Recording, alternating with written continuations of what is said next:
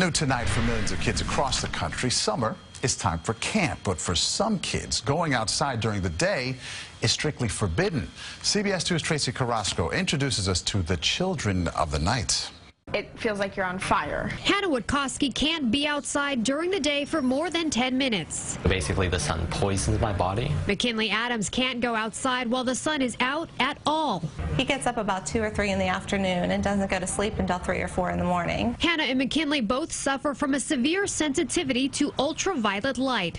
Fluorescent lights, halogen lights, a lot of basically every single UV rays bothers my body. Children with such severe light sensitivities, doctors say, can be 1,000 times more likely to develop skin cancer because their bodies can't repair the damage caused by UV light.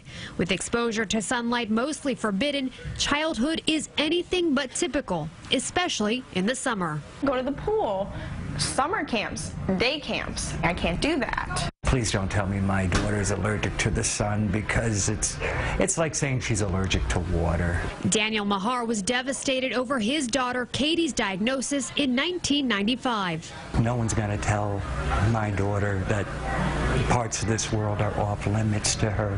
Determined to give Katie some sense of normalcy, Mahar and his wife Karen came up with an idea.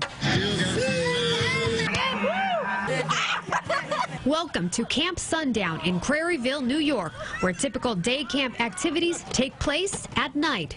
The entire building is safe for children with light sensitivity. The windows are tinted, the lights are incandescent, and there's a set of double doors here at the front entrance to prevent any sunlight from getting in.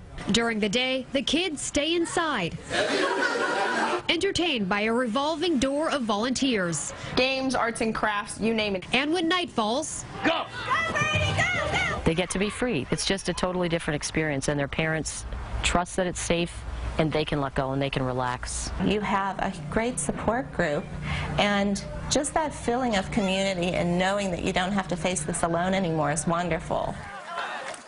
There's no cure for this extreme light sensitivity. Camp Sundown, which is funded solely by donations, hosts about 20 children a session along with their families.